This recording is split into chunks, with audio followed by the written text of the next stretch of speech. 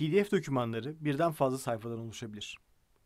Tek bir sayfalı dokümanın içerisinde bile birçok yorum, ek ya da benzeri özellik bulunabilir. Tüm bunları kolaylıkla görebilmek ve tüm bu öğelere kolay ulaşabilmek için Navigation Panes yani gezinme panellerinden yardım alırız. Bu örnek için varlıklar klasörü içindeki ürünler çok sayfa.pdf dosyasını açıyoruz. Navigation Panes ya da gezinme panelleri sayfanın sol ayında yer alır ve üzerine tıkladığınız zaman ilgili panel otomatik olarak açılır.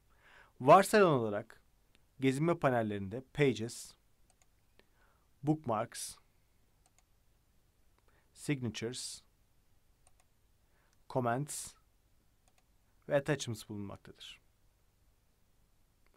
Bu paneller sırayla doküman içindeki sayfaları görüntülememizi, doküman içindeki bookmarkları yani favorileri görüntülememizi, doküman içindeki imzaları görüntülememizi, yorumları görüntülememizi ve üzerlerinde çalışmamızı ve ek dosyaları görüntüleyip üzerinde çalışmamızı sağlar. Varsayılan gezinme panelleri dışında herhangi bir gezinme panelini açmak için View, Navigation Panels, bu menü altından istediğiniz herhangi bir paneli seçebilirsiniz. Bazı gezinme panelleri ise sayfalarınız içerisinde yüzer durumda bulunabilir. View menüsünden Navigation Panels ve Content'i seçtiğinizde dokümanınızın içeriğini gösteren bir Content paneli ve bu panelin içinde de dokümanınızla ilgili özelliklerin bulunduğu alt alanlar karşınıza çıkacaktır.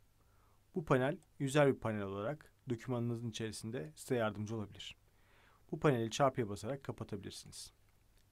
Her bir Navigation Panel içinde bir içerik menüsü bulunmaktadır.